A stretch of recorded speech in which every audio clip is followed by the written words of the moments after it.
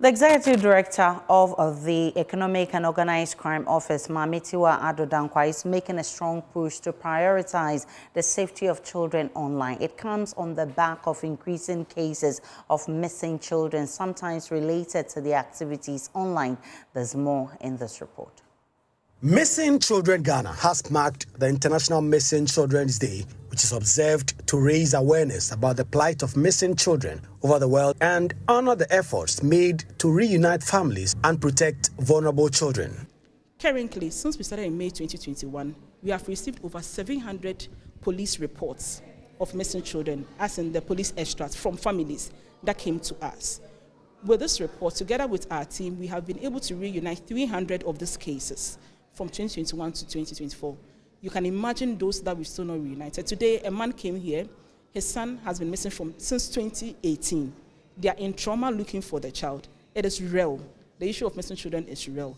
The event brought together families, schools, communities and stakeholders to advocate for stronger measures to prevent child disappearances. Speaking at the event, Executive Director of EOCO, COP Mamitiwa Adodankwa, urged parents to take immediate action to protect their children from the devastating effects of online bullying and harassment. And train them how to be secured online. Not only the school children, but everybody. How you can monitor your children when they go online, how they can identify suspected person who has bad motive. So this is something that we want to do to also push the agenda against people getting missing, because if they know certain things that they have to be wary of, especially when they are online, it will go a long way to help them to avoid certain sites and avoid talking to certain people.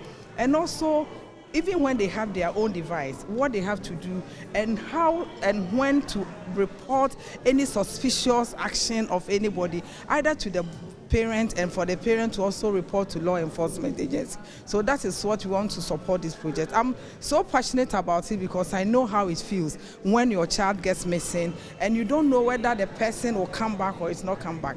Meanwhile, the founder of Missing Children Ghana, Regina Samoa, used the occasion to launch Safety of Children project aimed at intensifying education and sensitizing schools and communities.